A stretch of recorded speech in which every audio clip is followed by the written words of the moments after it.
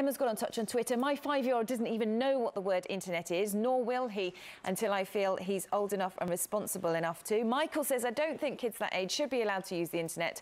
What happened to toys? And Jason agrees. He says, parents need to say no. He says, repeat after me, no. It's the thing is, it's speeding up, isn't it? 6-year-olds are where 10-year-olds were 3 years ago. And when all their friends are doing it as well. And the more, I think, the more that it gets brought into primary school education as well, and they're going to be more active on computers and iPads and things for learning, I think the more aware they are going to be. But you know.